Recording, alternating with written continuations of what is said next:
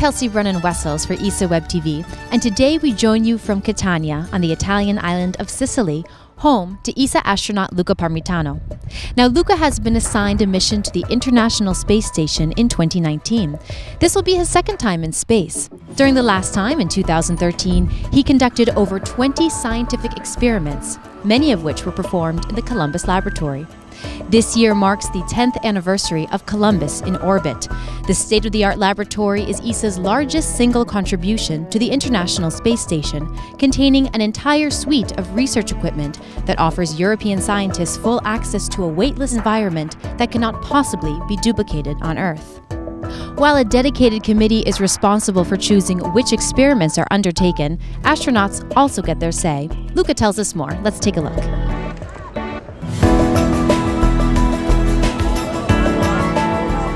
Part of the experiments require us to be part of the experiments, and for that we actually go through something that we like to call the speed dating. It's an interesting process where the principal investigator will sit in front of the astronauts that is getting ready to fly and has about 5 minutes to present the main points of the experiment and convince the astronauts to participate in the experiment. Those experiments are usually human research.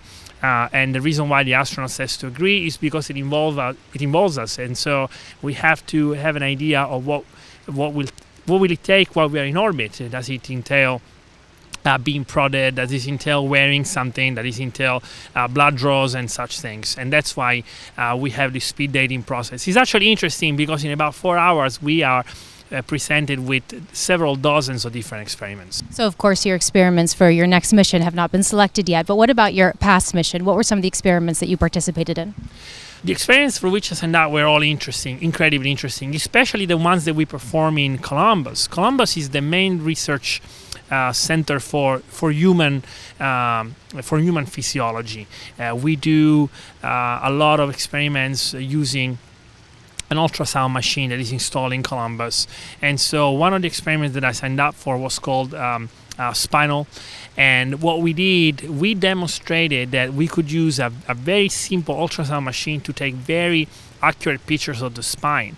And until that moment, we believed that only with an MRI you could get enough detail. And instead we demonstrated that the software and even just an operator that is not specialized could take enough, could perform the imaging in such a way that it can be used in a diagnosis. And that same that same protocol that we developed while we were in orbit is right now being used in remote areas in order to do diagnosis on spine injury. This is an amazing result because otherwise, let's say if you are in the Arctic or if you are in remote areas in the jungle or in the mountains, it would be impossible to carry an MRI. And in case of accident, now all you need is a smaller MRI machine about the size of a laptop, and you can do an immediate diagnosis remotely, where some doctor on the other side of the earth sees the images right away, can direct an operator to move his hand and find the area that needs to be scanned, and we can do that. So that was a fantastic experiment. Another one that I participated in, that took part in Columbus partially, was an experiment about dieting to study what kind of balance of protein and potassium would give the least loss of calcium in the body. When you lose calcium from your bones is osteoporosis. In orbit, we are in a state of accelerated osteoporosis, and so it's really easy for us to study certain markers that are present in our urine and blood in case of calcium loss. So I signed up for this experiment, and in Columbus we would prep the blood, we would centrifuge it, and then put it in vials in order to freeze it and bring it down to Earth. And finally, in Columbus is a place where we do tonometry experiments. So we have a little tonometer, which is like a small pen that we tap on the eye to measure the pressure inside the eyeball. This is important because when you are in orbit, because of the fluid shift, there are lots of different effects that create pressure around the bulb. This may change vision. And by studying what happens to the vision in orbit to astronauts, we are able to actually prevent some of those effects to happen on the ground. And that is also an experiment that we do in Columbus.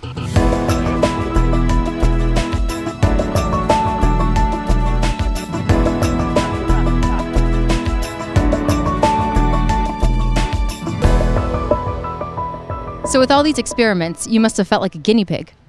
Yes, we are guinea pig. It's not that we feel like them. We really are guinea pigs. But, you know, we sign up for it.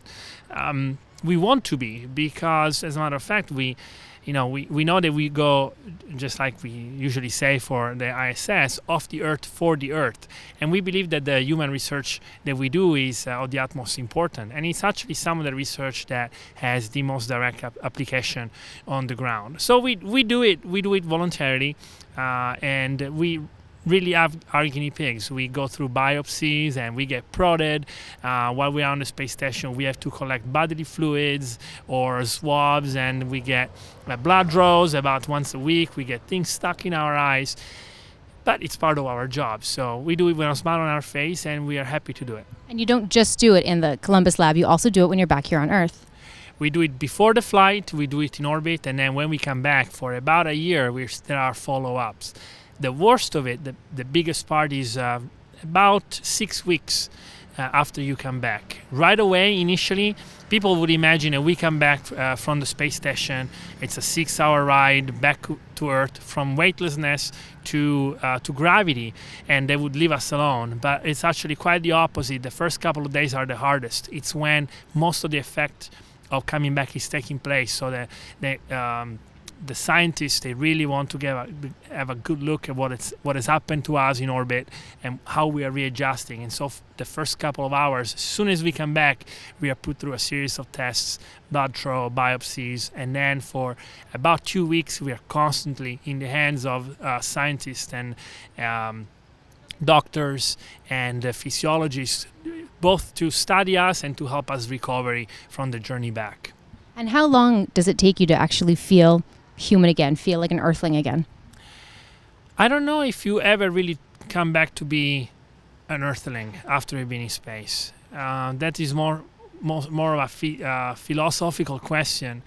As far as the physiology, everybody reacts differently. We have become really good at taking care of the astronauts while we are on orbit. We exercise daily, and we have figured out that exercising and using our treadmill and our ARED machine, our resistive device, we can keep in good shape and be strong when we come back to Earth. But there are still things that there are still changes that we have to go through. In my case, I started feeling normal about after 2 weeks, but in terms of performance, running or swimming, it took me about 6 weeks. But it may take up to 6 months to readjust for the 6 months of weightlessness. And emotionally, do you ever feel normal again? I hope not. I like to think that I left something up there that doesn't belong to me anymore, and I love the fact that I have the longing to go back. And I think that most astronauts will miss forever the sensation of being weightless and the views and the lifestyle that we are exposed to while we are in orbit. And that's why we want to go back. And what are you most looking forward to for your next mission? What I really miss and what I'm looking forward to is life on orbit. There isn't a specific thing, just like life on Earth.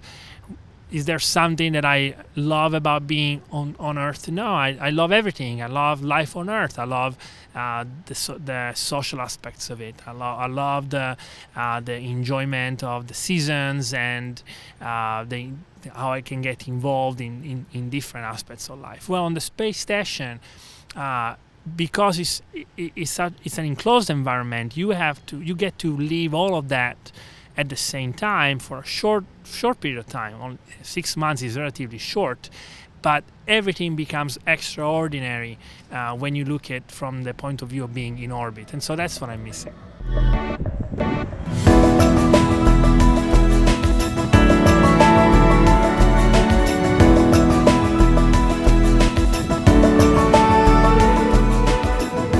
We're here in Catania in Sicily, where you grew up. And when you were growing up, did you want to be an astronaut?